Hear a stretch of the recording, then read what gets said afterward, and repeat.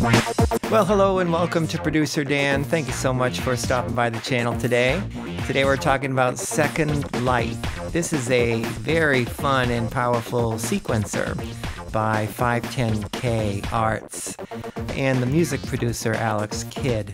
This is now available in Pro Tools with your 2024.10 update, along with a lot of other very good third-party plugins like Contact and Bleece Arpeggiator. I've done videos on the Bleece Arpeggiator and Contact 8, so check those out. So Second Lite is a pared down version of the full version sequencer. It's very fun to use. You can control all these different parameters, the pitch, velocity.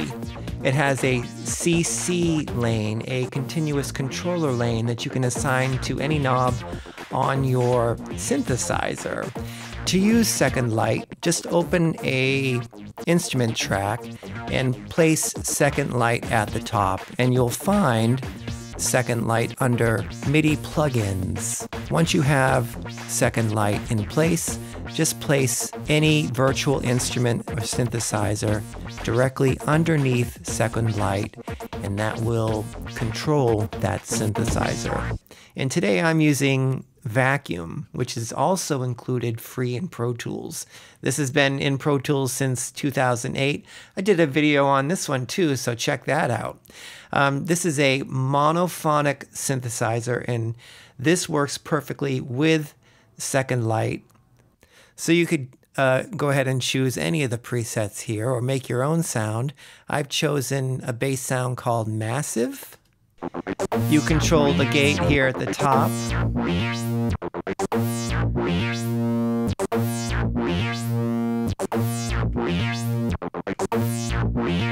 So it can either, close that note down or open it up. And then you have the hold feature, which continues the note to the next note.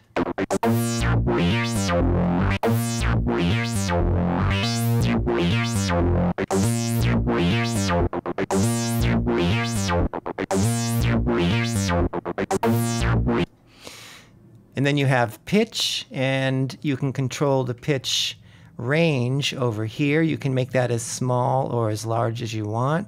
Right now I have it set pretty large, from the A sharp octave 1 all the way up to A sharp octave 3, but you could change that to a much more narrow range if you wanted. And velocity, you can change the value of the velocity from 127, that's the highest, all the way down to 0. And in order to change any of these, it's very simple. You just click and hold down, and you can draw any line that you want. But right now I'm just wanting it to kind of correspond to the notes that I'm playing here.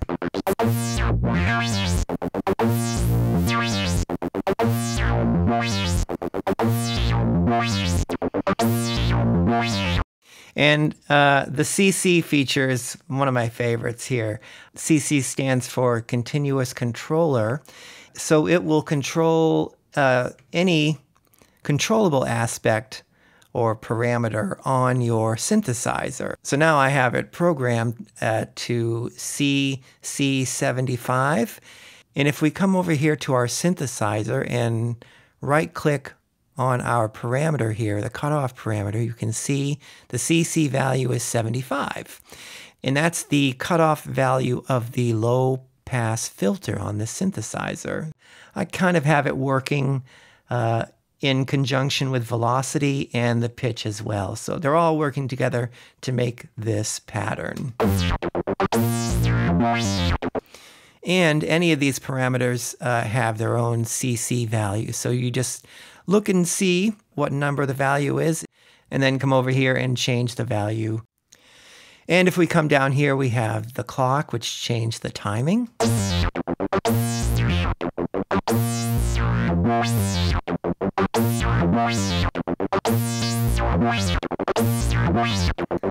All right, and we can add some swing, either positive 100 or negative 100. And we can change the octave.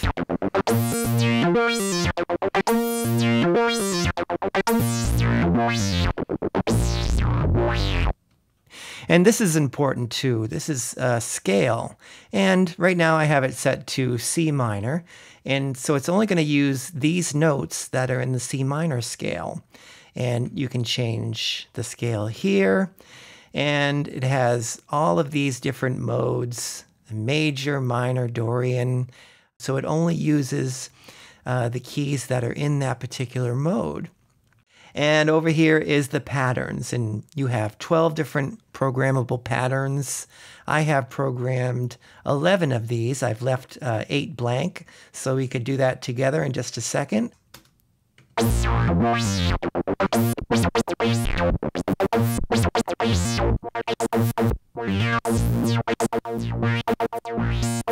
And I did it deliberately so they all sound like they're in the same song. Something else I want to mention here, let's go back to our parameters, starting at the top. Here are your presets. They have quite a few, some different artists. Alexkid, who is the developer of this, or co-developer. Here you can save your own presets. Here's your undo and redo button. You can change the number of steps in the sequencer. And this would be very handy if you had the full version because you have a lot more rows. And you can do that separately, row per row, which we'll get into in just a moment. And this is very handy. This came in very handy to me when I was making this song. This is the nudge feature where you can move this back and forth.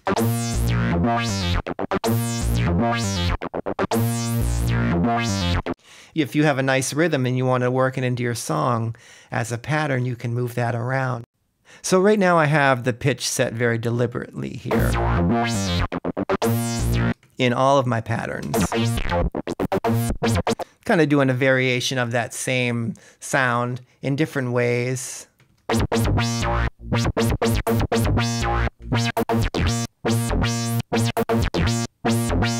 So you can be very deliberate if you want, or you can roll the dice here. So let's go to number 8, because this is blank. And for the gate, I'm going to roll the dice. And for the hold, I'm going to roll the dice. And for pitch, I'll roll the dice. And for velocity, and for the CC value.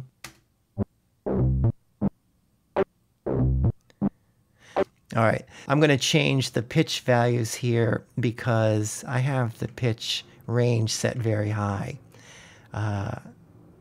So it's going very low and kind of inaudible. So to give it a chance, I'm going to kind of cheat a little bit and move those up to an audible spot. Okay, and the CC is closing up, so I'm going to open that in places. And velocity.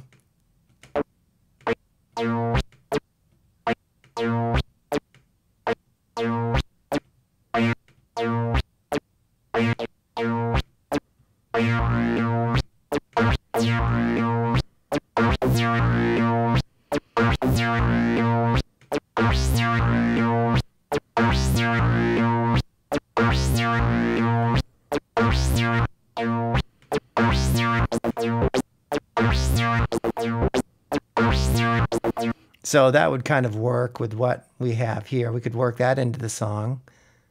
Here's number 7.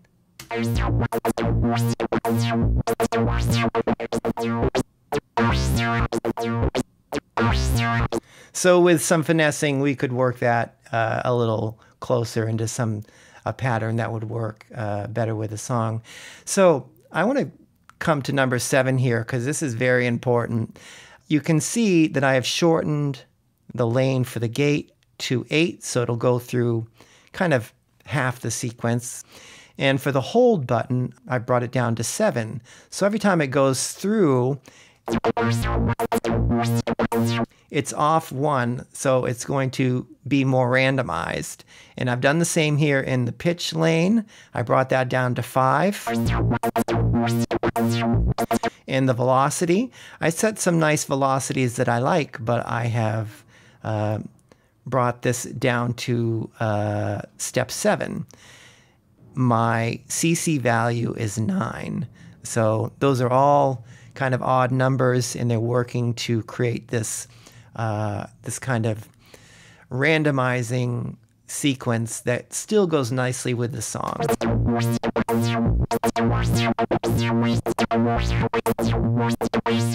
So it's kind of like rolling the dice, but very specific dice. And so, like I said, I made patterns. This holds up to 12 different patterns. In each one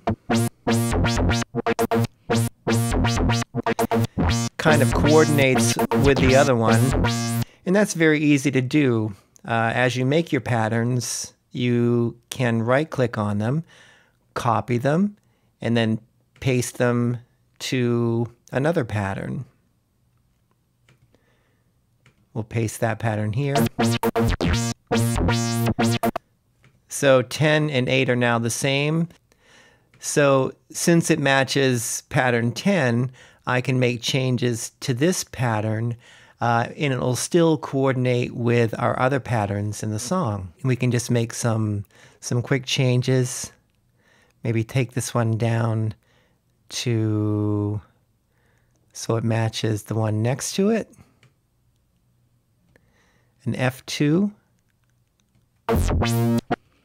F2 is kind of a good note to have with the A sharp. Maybe take this down, take this one out, and take this one down so the velocity and the gates maybe kind of move the cutoff knob in the CC controller. Okay, so it's similar to 10. Here's 10.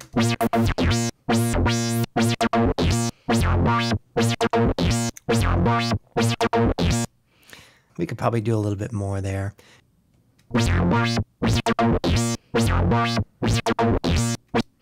Maybe carry the note over here.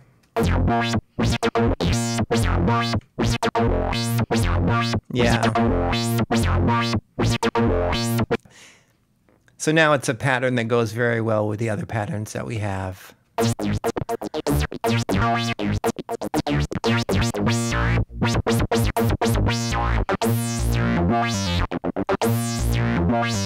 All right, so now let's take a look and see how we can make these patterns play in your DAW.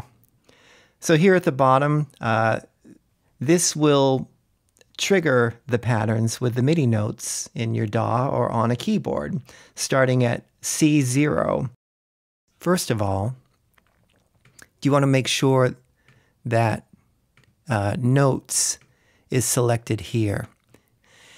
Here's C0, and here is a MIDI note on C0, so that's going to play pattern 1, and it'll move to the next pattern, which is C sharp, and then the next one, and the next one.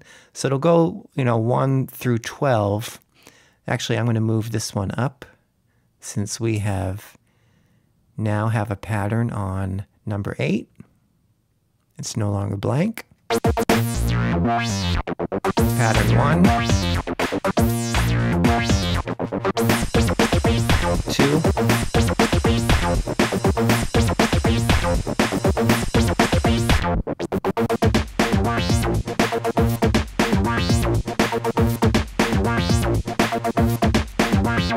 all right, and by the way, I have a drum track playing in the background that works the same way.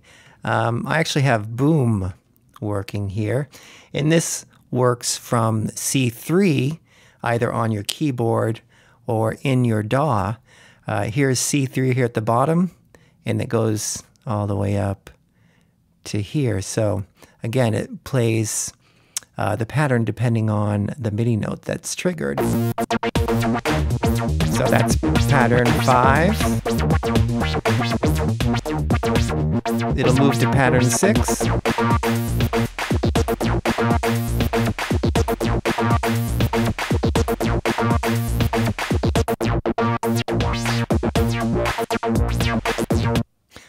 Lite. And if you want to know more about Boom, I've done a nice video on that, so check that out.